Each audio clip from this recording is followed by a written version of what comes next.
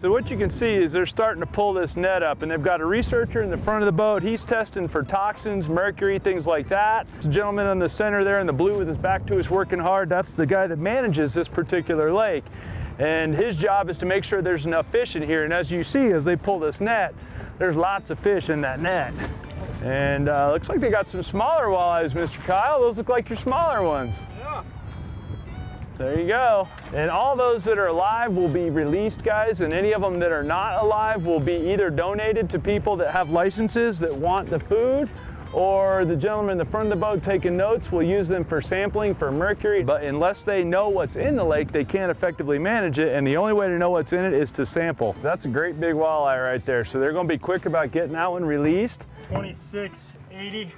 That's a nice one. Hold that real quick and then dunk her back. That's a beautiful walleye. And you can launch her off the back and she'll be good to go.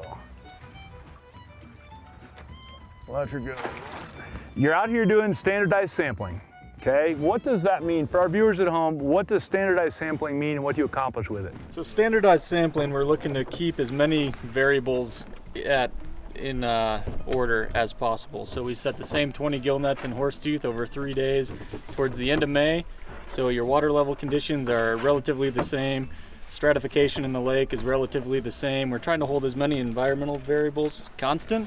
So then the data, the trend data, as far as a catch per unit effort is going to be most reliable. So it's more than a snapshot. It's not a population estimate in the lake. It's giving us trend data, number of walleye per net. We can look at length and weight data on the fish as well. Gotcha, okay. Now that doesn't happen unless you're gill netting. Now one thing I know for sure, what you and I catch as anglers and what these guys catch with that big net right there is a totally different thing. So if you think you know the lake, I promise you don't know it as well as you might think.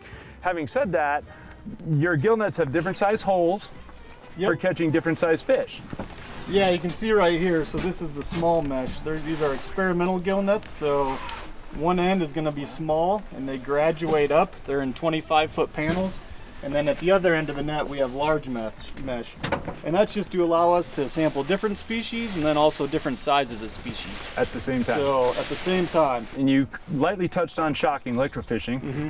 Electrofishing puts what, like 900 volts or something in the water? Yeah, it's usually between 400 and 500 probably when we do it here. Okay, and that temporarily stuns the fish. That's important to point out because they float up and they all look like they're done at that point, but they're not. They're very quickly stunned and almost as quickly recover.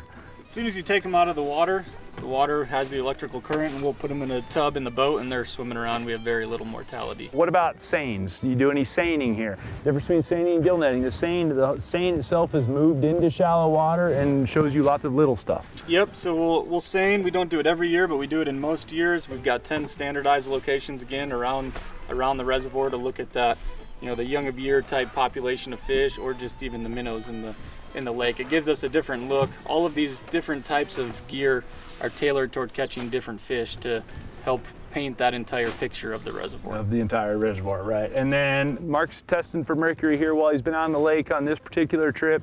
Is there any other toxins you're routinely testing for, or is it mostly mercury? Mainly mercury in Horsetooth. Yep. And what about other fisheries here in northern Colorado? It's primarily mercury as well. You're the managing biologist.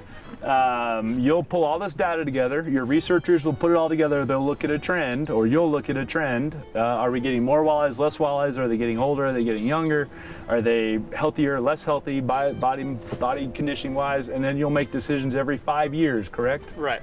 And you compile all this data, you've got all this information. Joe Average Angler doesn't maybe always get to visit with you guys. If they wanted to find the data on information on how you're managing various lakes, where would they do it? So you can visit our website at Colorado Parks and Wildlife, and you can get a lot of the data there for these higher profile reservoirs like Horsetooth. We try to summarize all this data. It's all made available to the public as we can. Kyle, thank you for everything you do. I appreciate it very much, not just here, but all the other lakes, and we tell all your cohorts that as well, you guys as well. I know it's, I've been in your shoes a whole bunch of times, and I know it's sometimes hot, smelly work, or cold, smelly work as the case might be, but I appreciate it as well. Guys, check out what these guys are up to. Go to Colorado Parks and Wildlife website, see what the population's really doing. Don't always base your judgment of a fishery on your angling, because trust me, it's not generally very accurate of what the fisheries really look like. If you guys want to join the conversation on Facebook, Instagram, or Twitter, we'd appreciate that. Otherwise, we hope you'll tune in, and we'll see you next week.